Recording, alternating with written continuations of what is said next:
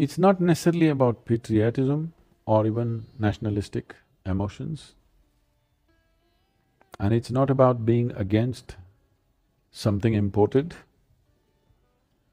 It is not about promoting what we think is ours. It's not about that. Most cultures on the planet, almost all cultures, with small exceptions within that culture. In every culture has a little exception, but largely, most cultures were built with the intention of survival and material well-being. This culture was designed consciously for the inner well-being of the human being. Because here we distinctly understood that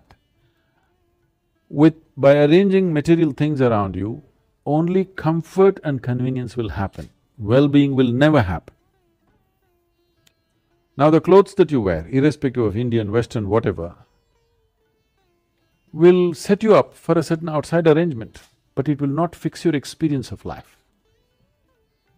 So here we were always interested in how the human being is. We are not so concerned about how the outside arrangement is. Because if this is fixed, you can sit on a rock and be ecstatic. If this is not fixed, you can sit in a palace and be utterly miserable. This is the whole, affluent cultures in the world are displaying this enormously. A whole lot of people, a major segment of percentage of people are on verge of madness. Every day if they don't pop a pill, they'll go off.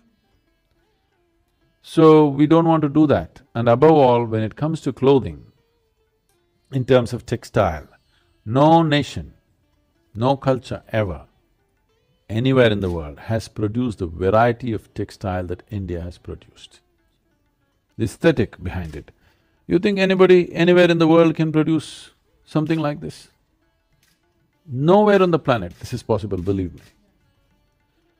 And within the country now, there were many more in the past, now there are about 120 distinct weaves which involve a completely different understanding of weaving, not slightly different, distinct.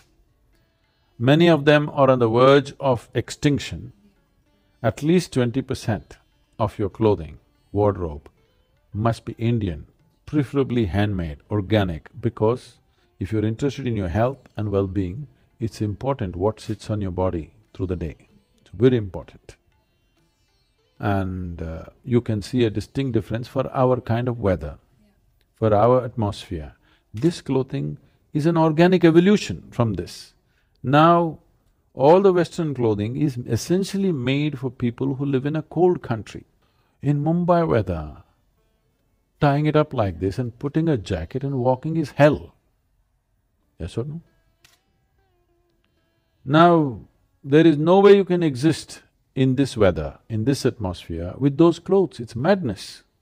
But everybody is doing it because somebody else has been doing it and they've told us only if you do like this, it's civilized, if you do it your way, you're not civilized. I'm the only Indian around.